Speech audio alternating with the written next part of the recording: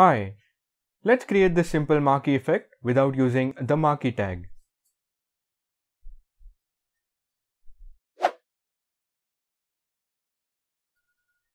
Here in the HTML file, we'll add a div and we'll give it a class of marquee. Inside this div, we'll add another div and this div will contain the text.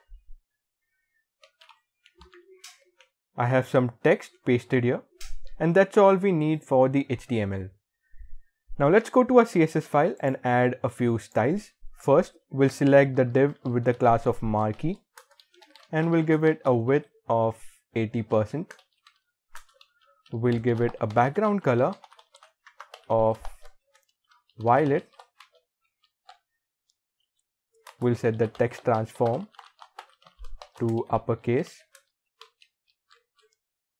Now let's vertically and horizontally center the text. So we'll give the body a few styles. First, we'll give it a height of 100 VH. We'll set the display to flex. We'll set the justify content to center. We'll align the items to the center. Now let's style the div which contains the text. So I'll select the class of marquee and I'll select the div within it. First, I'll increase the font size to 3 rem. Next, I'll choose a font family of Verdana. Now in the browser, you can see that the text is wrapping to the next line. So we'll go to the div with the class of marquee and we'll set the white space to no wrap. Now you can see that the text is in a single line. Now let's create an animation rule. I'll make some space at the bottom. I'll say keyframes and I'll name this animation as animate. So at 100%, we want to set the transform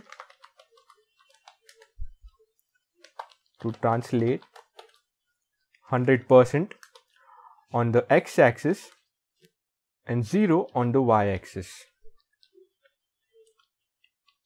Now let's apply this animation to our div. So I'll say animation, animate.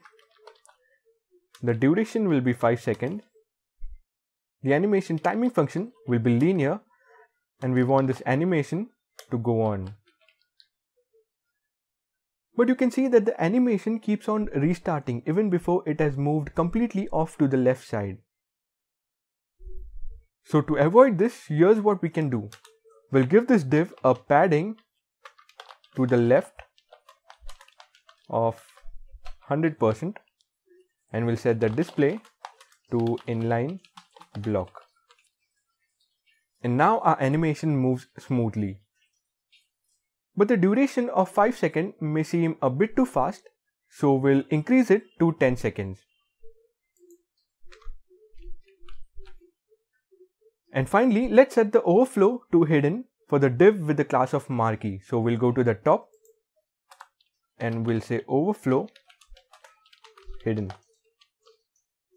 And finally, we have a simple marquee effect without using the marquee tag. So that's all for this video. I'll see you in another one. Till then, have a nice day.